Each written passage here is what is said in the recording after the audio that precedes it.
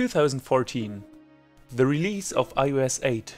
The beginning of a whole new era, but the funeral of the iPhone 4S. And with funeral I mean using the iPhone 4S on iOS 8 is the biggest pain in the ass experience I've gathered in my whole life, followed closely by the iPhone 3G on iOS 4, or the iPhone 4 on iOS 7, or the iPod Touch 4th gen on iOS 6. Okay, I think you get the point. To bypass this definition of slowness, I've downgraded my iPhone 4S to iOS 6. Actually, I've also downgraded my black iPhone 4S to iOS 6, but unfortunately it blew up a few weeks ago. And if you take a look at this edge, it seems like it won't take a long time till this device imitates this presumptuous behavior. Anyway. The iPhone 4S is the successor of the iPhone 4 and was released in 2011. The biggest changes in comparison to its predecessor were an absolutely stupid Siri, a design adaptation to avoid the antenna gate, and some hardware improvements like, okay, I think nobody of you cares about those boring numbers. Okay, let's take a glimpse at my iPhone 4S and hope that it won't blow up in this video. The first huge difference in comparison to modern iPhones might be the lock screen. All you have to do to unlock your phone is to slide this little button to the right side. And back in the days, it was an enjoyment every time you did it.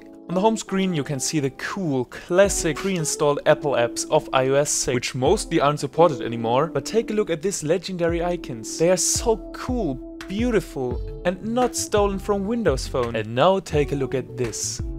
The Apple Cover Flow, absolutely redundant feature Apple took out comprehensively. If you want to open the notification center, you have to slide down. Then it shows you the current weather for 3 seconds and it remembers that there's no weather service for iOS 6 anymore.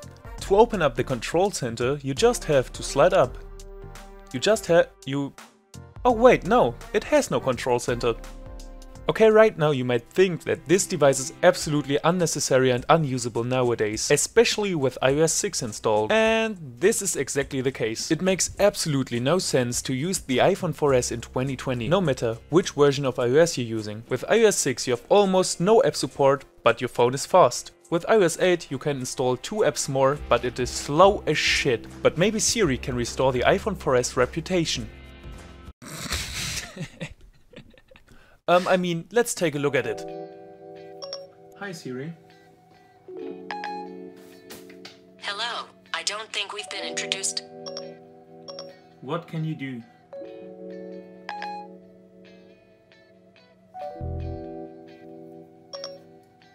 Do you like Alexa?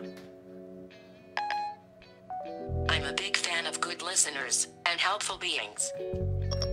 You suck. I'm trying my best.